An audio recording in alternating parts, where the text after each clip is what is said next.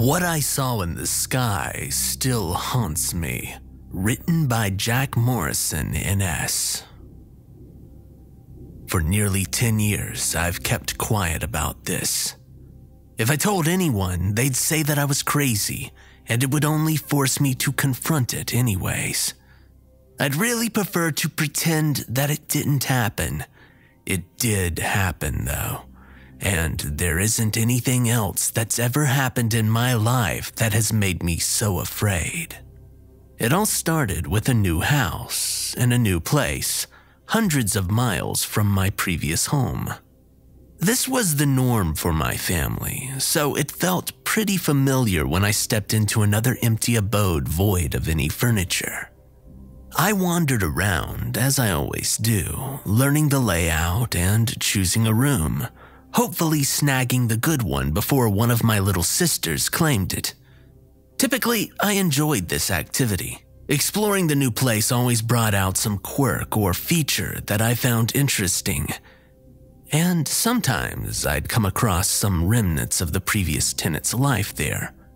And with that came all sorts of goofy thought experiments that I would amuse myself with for some time. In this case, the experience was muddled with various inconveniences. We just had to move south for some reason, so my fear of bugs had been amplified tenfold by this point. There were spiders and centipedes and even a lizard in the house. I was not happy with any of these encounters. Nevertheless, I continued my little expedition. Having learned the layout, I started doubling back, looking at things more thoroughly. I checked out the kitchen sink and I learned to work the shower, and eventually, I was down to the master bedroom. Aside from an airsoft pistol, the house had turned up nothing interesting so far. When I opened the cabinets under the sink in the master bathroom, that changed. There was a book in there. It didn't make any sense to me. This thing was pushed back as far as it could go. It was against the back corner of the cabinet's interior on the floor. If I didn't have decent eyes, I wouldn't have seen it. I had to reach under the pipes and stretch to retrieve it. It seemed like someone didn't want it to be found. The thing is, though, it wasn't anything nefarious. It was a copy of Whitley Strieber's Communion. Who the hell hides a book from a widely discredited science fiction author who claimed to be abducted by aliens? Maybe I was overthinking things, or maybe I wasn't, but I started to get a strange feeling that the book simply could not have ended up there accidentally. For a while, I left it alone, but I had this constant nagging feeling, and eventually, I broke down and I started reading the damned tome. It was full of nonsense as I had expected. It's hard to take much of what Strieber says seriously, especially given that he was an author before he was an abductee. Go figure, this is his most famous work, but I digress. Life went on, and not having moved a TV in yet, I began watching the stars through my curtainless window every night. This is where the true strangeness began. We lived an hour from a major international airport, so I had assumed that they were planes. But a little at a time, I began to suspect that these odd yellow lights weren't actually planes. I went so far as to argue with myself about it for days. I found myself at the lunch table in my new school trying to convince myself that the damned book had my brain playing tricks on me. But there was this odd, nagging feeling, just like there was with the book. I feel crazy even writing it, but I swear, something was drawing me to this. It was like that effed up car crash thing, where you know it's awful, but you just can't look away. I knew I was paranoid, but I couldn't help following my gut. Something just wasn't right about these little yellow balls. They might have moved normally and acted like planes, but I just knew inside that they weren't. Every night I watched them, Amongst 30 or 40 regular planes, there would be 3 or 4 of them. They didn't blink and they passed over like planes as if they were going about their business. But there was still something strange, a gut feeling ringing in my bones.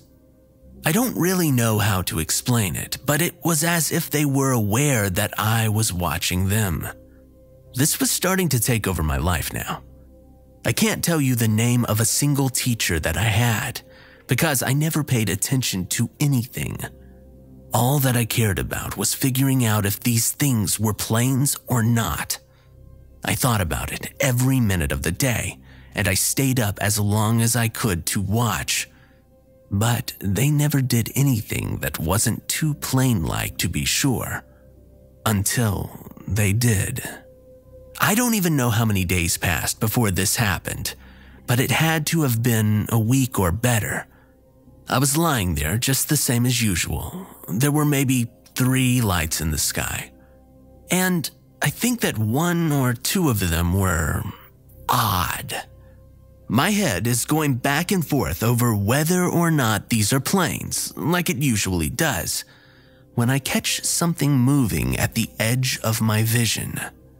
I'll do my best to describe what I saw, but I'll be honest, I bolted. Almost instantly. What I'm about to describe played out in about 5 seconds real time. The object was much blacker than the sky, so I could see the edges. They were sharply angled at the ends, and the entirety of the middle of this long, tube-like object was covered in the same eerie yellow light that the balls I had been watching seemed to be made of. What I saw wasn't scary at all, but what I felt changed my entire perspective on life. Call me insane if you want, I don't care. There isn't a better way to put it. This thing saw me. There isn't any doubt in my mind that when my eyes locked onto this object, whatever it was, it became aware of me instantly. I felt this in my effing soul. Then I was moving. It happened so fast, so automatically. I didn't think. Hell, I don't think I even had time to breathe. I was up and moving away from that thing as fast as humanly possible. I found myself in the hall outside of the room I'd seen it from, on my knees and then in the fetal position, shaking and crying. I was overwhelmed. I didn't understand why I was here. I hadn't really chosen to run. It just happened. It happened too fast for me to realize it, like it was a reflex. In my memory, it's just object, blur, floor of the hallway, crying like a little bitch. Really crying too. After a few seconds, I realized I was outright sobbing. I felt my ribs shudder each time, but I couldn't move now. When that thing connected with me, I felt exposed. It came at a coincidental time when I was just asking myself if that other object was a plane. I think I actually heard my brain scream, "Well, that's not an effing plane," before I bolted. It was like this thing was supposed to answer my question or settle my doubts. In a microsecond, something clicked. If this is an answer to my question, then something heard my question, which means something is in my head. No, not in my head. It's the most personal, sacred place that I have. It's the only place in this world that nobody else can go, and you're taking it away. I felt violated, exposed, and afraid like I've never felt before. There wasn't anywhere to run, and there isn't any way to defend yourself from something that can see, hear, or read your thoughts. I was completely and totally helpless, at the mercy of some unknown force in the darkness. Something truly primal came upon me then, and I moved, physically, on instinct for the first and only time in my life. I know what true fight or flight is now, and evidently, I'm a flighty little bitch. I don't know how long I laid there, but I think I fell asleep. There was only one comfort that I could muster, and that was that there were no windows that could see into the hall from the outside. If I laid there, whatever it was couldn't make eye contact again, and that somehow got me through it. I never watched out that window again, and I was glad my family moved around a lot when it finally bought me a ticket out. Years later, I wonder if whoever was there before we were saw something too.